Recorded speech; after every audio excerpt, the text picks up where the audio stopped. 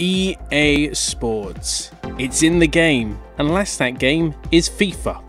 It is one of the most profitable video game brands in gaming history. That's Electronic Arts' FIFA franchise, but it's coming to an end after a failure to make an agreement between EA Sports and FIFA Football's world governing body over licensing agreements. So that means that the FIFA Football franchise from 2023 onwards will now be called EA Sports FC.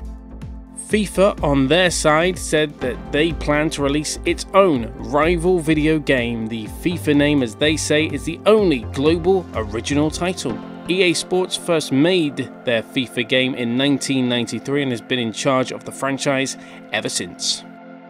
Speaking to the BBC, David Jackson, Vice President at EA Sports, explained that the studio thinks it's time to move in a different direction in order to build a, quote, brand for the future.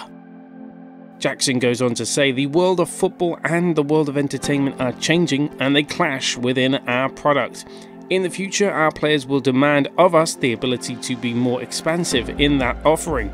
At the moment, we engage in play as primary form of interactive experience. Soon, watching and creating content are going to be equally as important for the fans. Under the licensing conventions that we had agreed with FIFA 10 years ago, there were some restrictions that weren't going to allow us to be able to build those experiences for players.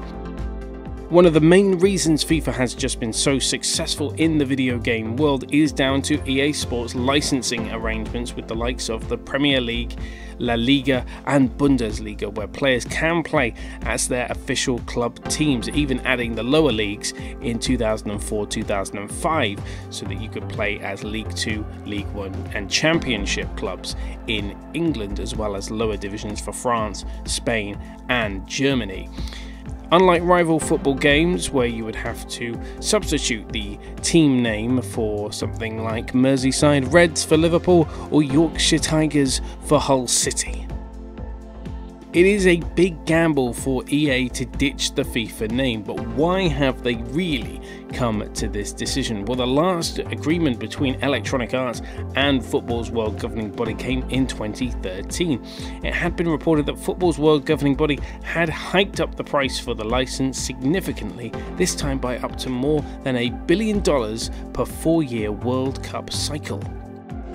In a long statement on their website, FIFA said it will launch its own video games, developed closely with a range of third-party studios and publishers, providing more choice for football and gaming fans in the lead up to the World Cups in Qatar and beyond.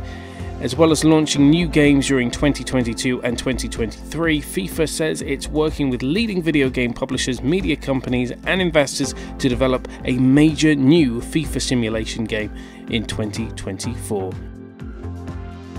The president of football's world governing body, Gianni Infantino, said in a statement, "I can assure you that the only authentic, real game that has the FIFA name will be the best one available for gamers and for football fans. The constant is the FIFA name, and it will remain forever and remain the best."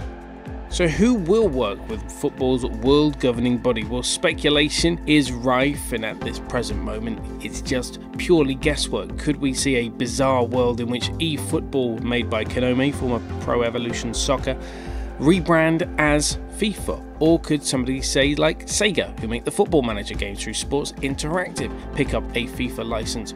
Or could we see an entirely new developer make a brand new range of FIFA video games for the world? But when it comes to FIFA, EA Sports, it's no longer in the game.